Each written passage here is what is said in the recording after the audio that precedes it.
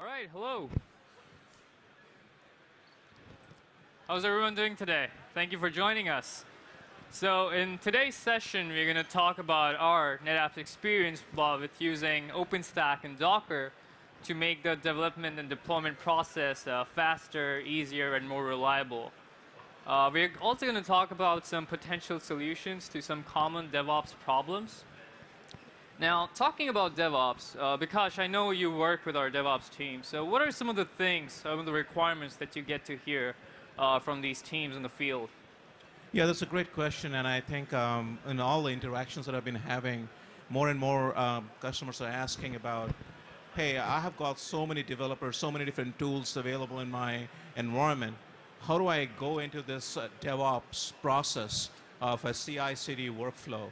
And if you look into that environment, the biggest challenge that you normally have is different silos of infrastructure, and every time one phase you complete, you move on to the next one, then you spend a lot of time to actually have a more standard platform to do it right from the development all the way to the deployment.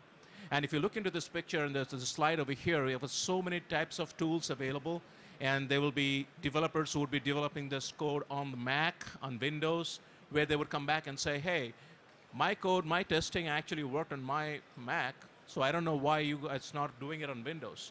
So the code will be completely, and the dependencies may not be available in that place. So what exactly is the big challenge or the requirement right now for consolidating and making a standard platform is to make sure that the application that has been developed in one platform should be working in a different one. And that's where containers come in, and where the scalability and the agility in which you actually can develop and deploy applications is where containers are more important.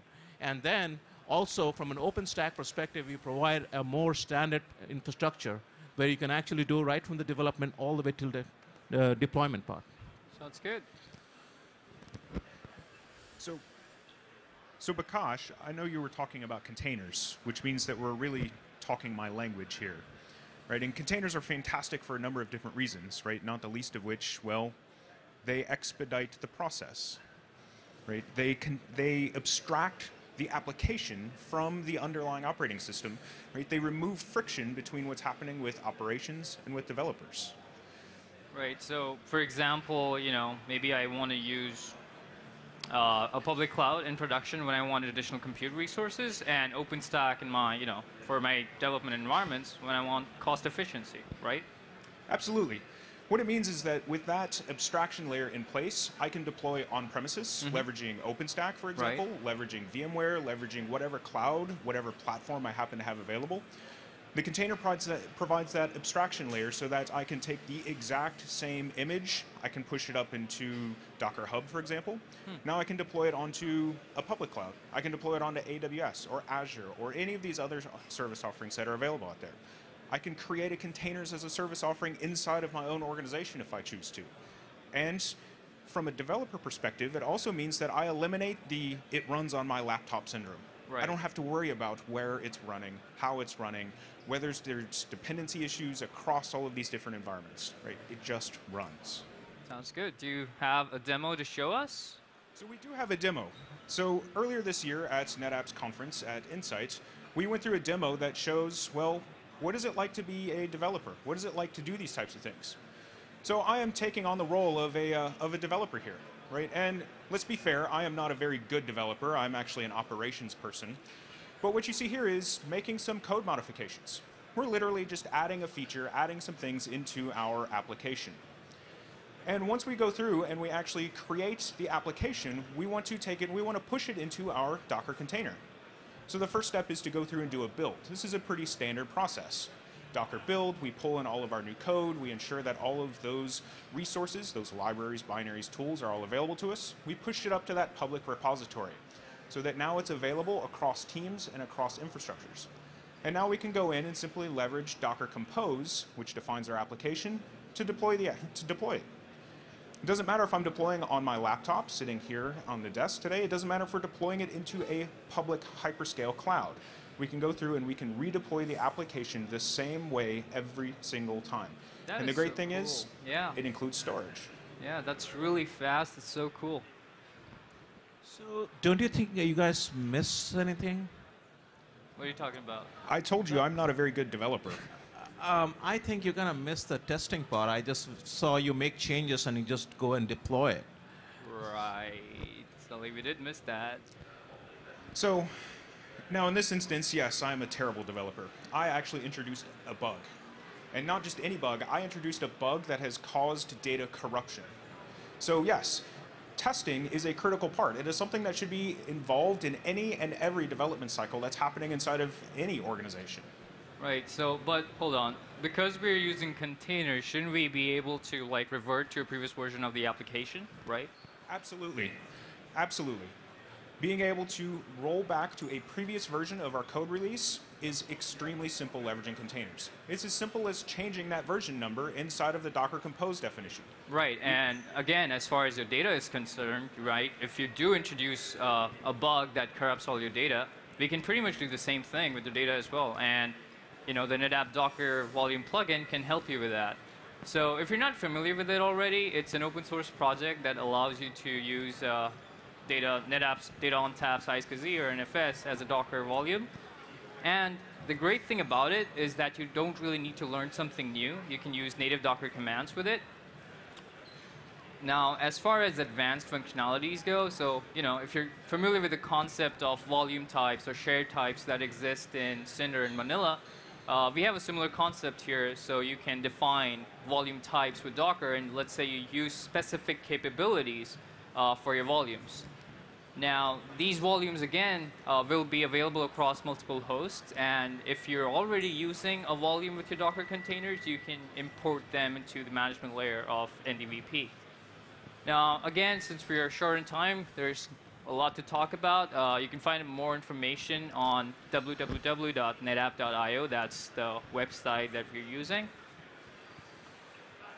All right, so again, just to go back to Sully's point, let's say he did introduce a bug that corrupts all of our data. Let's see how we can fix that and how easy it is. So we'll start off by listing all of our snapshots. So all of these are like native Docker commands. And then we'll just create a new volume using the latest snapshot. And again, it's super simple, one-line command, and we're just going to pull the latest snapshots ID, hit enter, and we're good to go.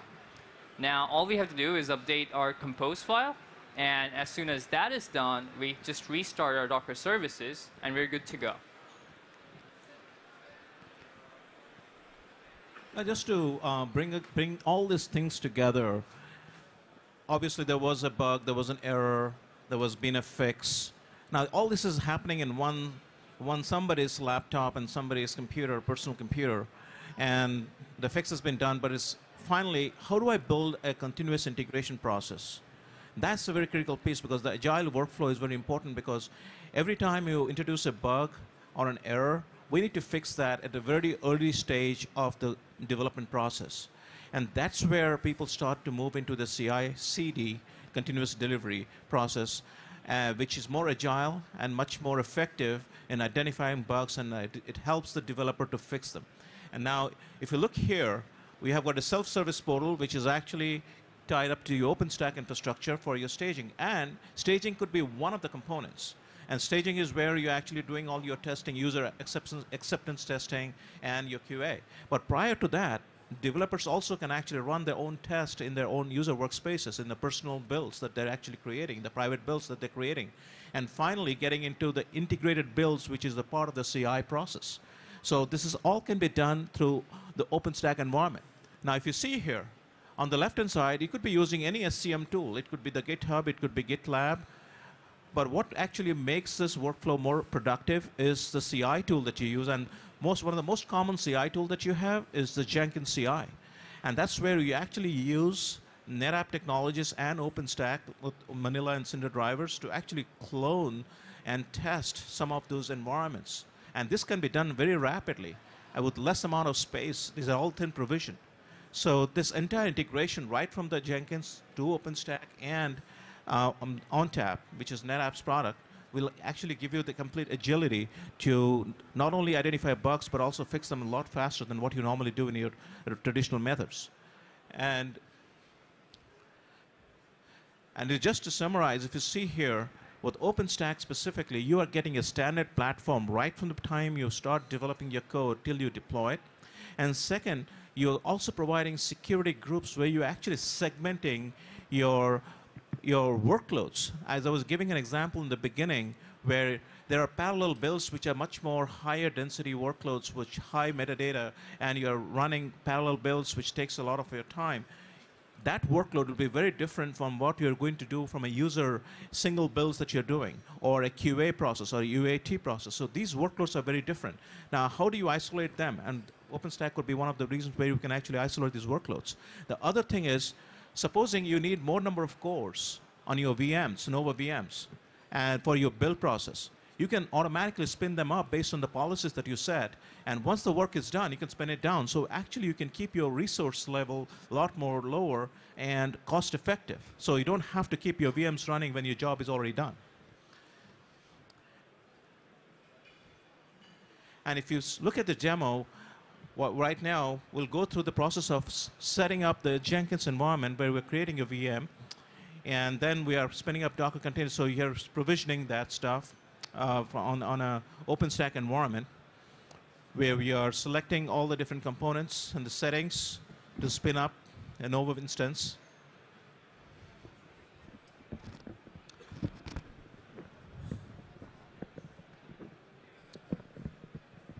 So now we are starting to spin up the Jenkins instance through a Docker Compose command right here.